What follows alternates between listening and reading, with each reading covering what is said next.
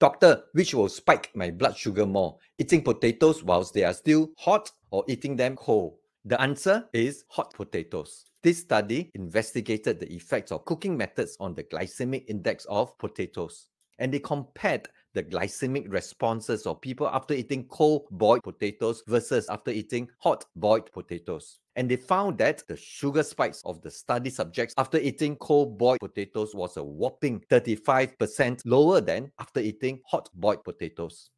They also measured the glycemic index of hot boiled potatoes and found it to be 89, and the GI of cooked potatoes was 56. Wow, 89 versus 56. If you want to minimize blood sugar spikes from your favorite potato salad, you might want to chill it before eating. I'm Dr. Chan. I'm a medical doctor from Singapore. I train and coach people to change and improve their lifestyle and dietary habits to combat chronic diseases.